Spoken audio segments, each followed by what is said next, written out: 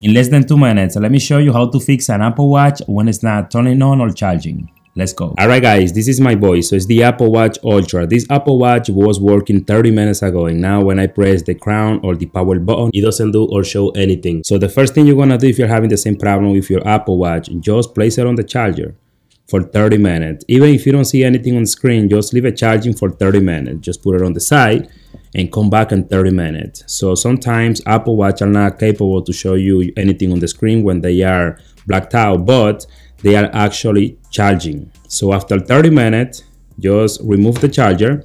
And now what you're gonna do, you're gonna press the crown and the power button for 30 seconds. Both of the buttons, okay? Let's do it. Crown and the power button.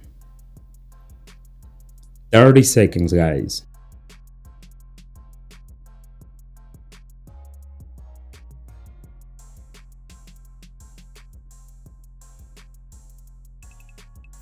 Alright, so once you see the Apple logo on the screen, just release both buttons and your Apple Watch should be good to go. So as you can see, this Apple Watch now is turning on, so it wasn't a big problem.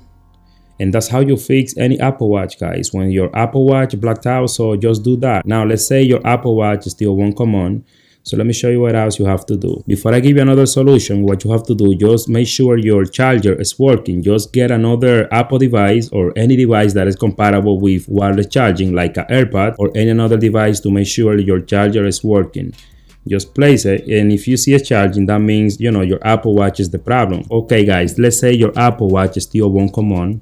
What you're gonna do, place it on the charger, just like that. And now with the charger connected, you're gonna press the crown and the power button for 40 seconds, okay? Before it was for 30 seconds without the charger. Now you're gonna do this with the charger connected, and you're gonna press the crown and the power button for 40 seconds. That's another solution to fix Apple Watch. So that's what I do when someone bring me an Apple Watch that I won't charge or turn on.